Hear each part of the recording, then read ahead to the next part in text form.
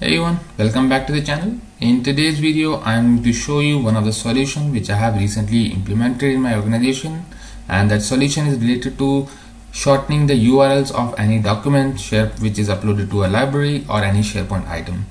So you must be familiar that SharePoint, any list item link or document link is kind of very long, and when we wish to use those links in any of the application, that seems pretty odd. So my requirement was using that into SMS and messages and WhatsApp messages. So actually what I did, I used one of the open API. So actually it's not open, so it's a licensed version, but I used a free version of the API to shorten the URLs, and that I'm going to tell you like how to do that, where to register, and how you can actually work with it. So let's see. So I am first of all opening one of the SharePoint library where I can just show you this document library. Document is uploaded to this library, and when I go to copy link, you can see that this pop-up would be having my copied link, and I can just actually paste that into Notepad, and it's a long URL for that document. So I need to shorten out this and save this shortened URL into the same library's column. So I'll just create one column. So let's say short URL, and I'll be populating the shortened URL over here in this column. So that was for step number one. Just create one custom column in your library, and so that this custom column can be populated via our flow. And nextly, I'll just want to show you this, that I have used Rebrandly for my shortening any of the URL. So if you open it, go to Rebrandly site, developers.brandly.com, and documentation, you'll find like how this Rebrandly documentation can be used. And if I just go to see URL, you can see like the path where I have to make a post call is this api.rebrandly, and content type and the destination what URL you wish to shorten out. So I would not say like just use Rebrandly. I am using it because the free version actually gives us a capability of like making 6,000 or 5,000 calls in a month, which was kind of suffice for me. But any other the APIs like from tinyURL or short URL, they were just giving 10 calls per day, so that was pretty much limited. So I did not use them, but definitely those are more popular, tinyURL and short URL.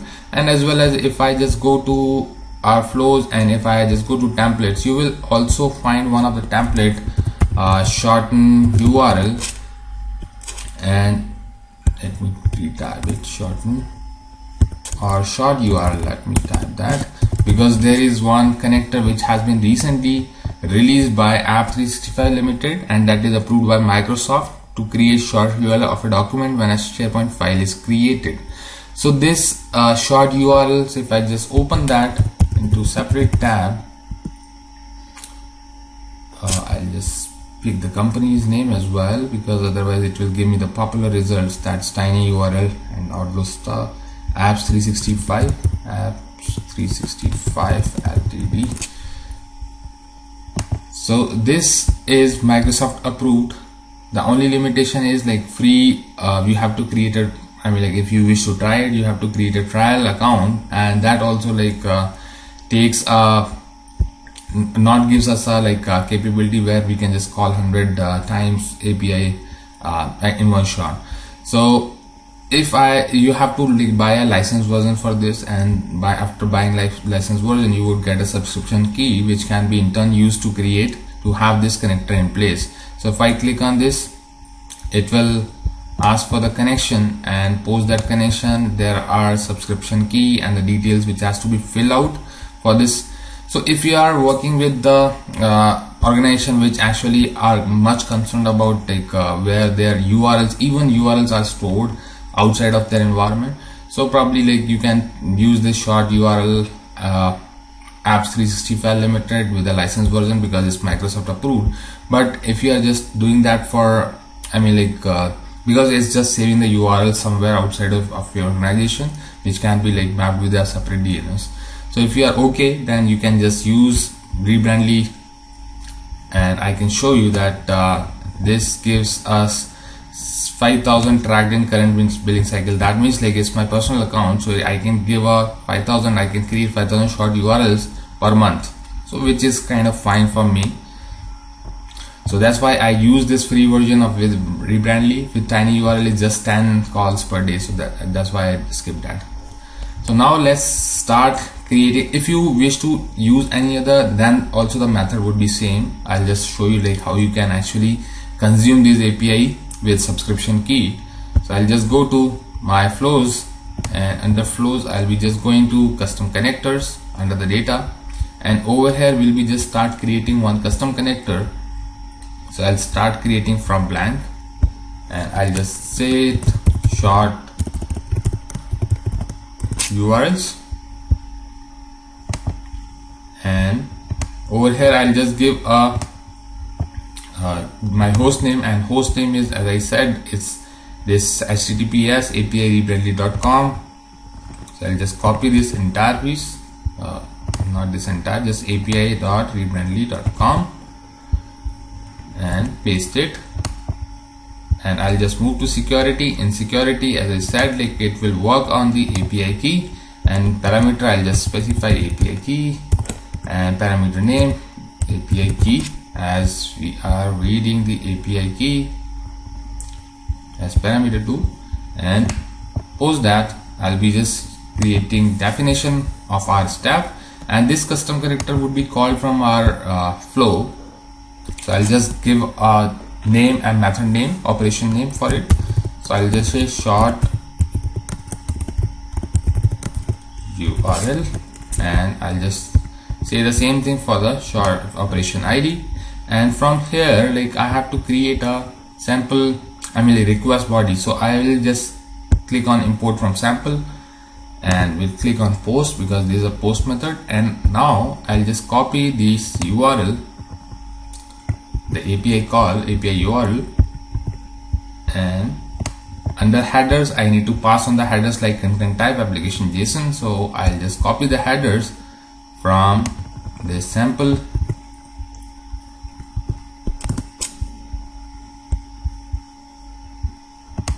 application JSON, and in body I can paste up the body JSON. So in body JSON I can show you like it's destination the URL where we'll be putting the URL of our SharePoint document, and domain we can skip it, it's optional. So I'll just copy the JSON related to destination, and I'll just paste that into this JSON body. So now you can see like I'm missing curly braces. I just put down those braces, and now I can simply cancel import. So now I'll just go to the next step, that is code preview. So I'll just click on create connector. Now it's saving connector, and in just few seconds will be there on our test screen. And after that I can just go to the test screen, and in this test step we'll be just creating new connection. And over here when I click on new connection, so it's asked me for API key. So now I have to put API key, and for API key you can just scroll down, you can go to your authentication, refer to the authentication section for creating a new API key. So I'll just click on this, though like I have already have this API key because I've registered for free. So I'll just copy from my subscription, and I'll use where is that API section, and I'll copy my API key, and I'll paste that into API key, and I'm creating connection.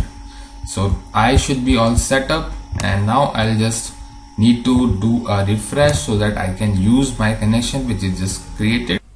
So now it's time to test the URL. So I'll just put up the content type as application JSON, and destination in raw body I can put the JSON in curly braces, or I can just simply enter the URL which I would like to short. So let's say like I'm entering https://twitter.com just for the test, and I'll just do a test operation, and it got succeed.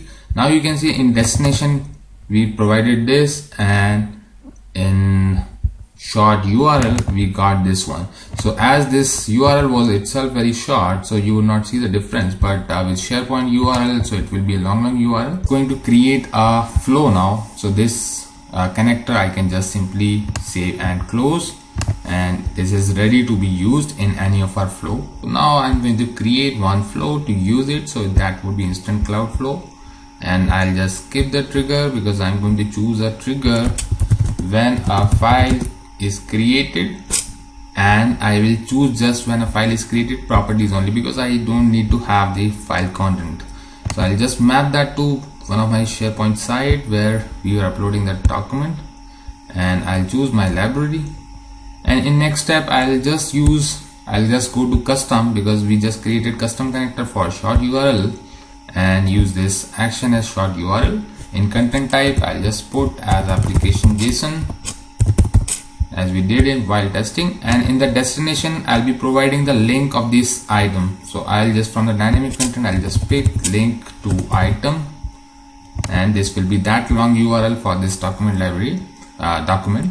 And now for a test run, I'll just save it, and we'll create one test file into document library just to see like whether we get a short URL or not. And I'll just create one document, Word document, and I'll just save it with a garbage content, and this document is saved, and we'll just wait for our flow to run. I'll just go to my flow history, and we'll just wait. So we got it running successfully. I'll just click on this, and we'll just verify that the short URL is working or not. So this is our JSON output, and I'll just choose the short URL as this. Now we are going to just use this output JSON to parse it so that I can extract the short URL and should able to use the short URL while updating the column. So I'll just edit my flow again, and next step I'll use parse JSON, and in parse JSON I'll generate from sample, and sample I just copied the output of my previous step and say done. So it will actually extract the entire fields, and out of these fields I'll use the short URL while mapping, and the content would be the body of the previous short URL step.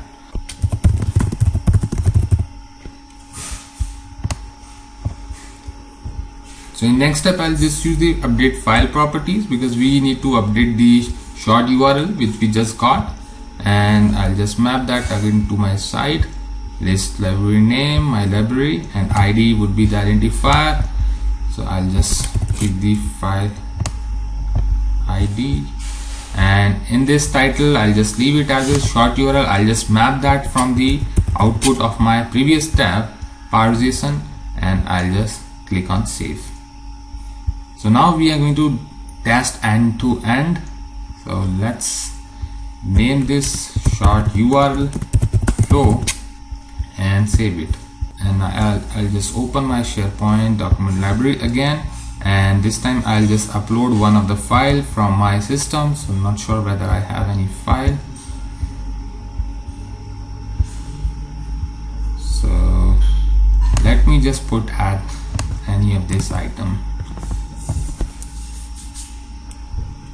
So it's uploading, and we'll just wait for our flow to run. So our flow ran successfully. I'll just get inside of it, and we'll just confirm that while updating file properties we got that short URL or not. So I'm just trying to find that, and I could not see it. Where is that column?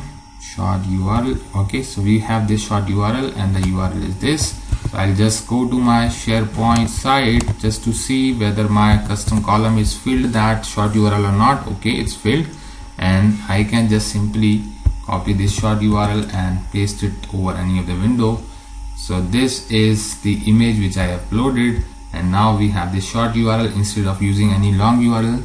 So you can just directly use short URL. So this is useful while you're trying to send out messages, use WhatsApp, or like you wish to like provide the shortest mechanism to open that file.